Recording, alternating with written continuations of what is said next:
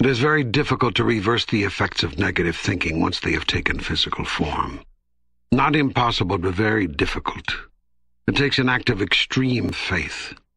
It requires an extraordinary belief in the positive force of the universe, whether you call that God, Goddess, the unmoved mover, prime force, first cause, or whatever. Healers have just such faith.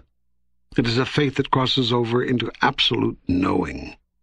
They know that you are meant to be whole, complete, and perfect in this moment now. This knowingness is also a thought, and a very powerful one. It has the power to move mountains, to say nothing of molecules in your body. That is why healers can heal, often even at a distance. Thought knows no distance. Thought travels around the world and traverses the universe faster than you can say the word. Say but the word, and my servant shall be healed. And it was so in that selfsame hour, even before his sentence was finished. Such was the faith of the centurion.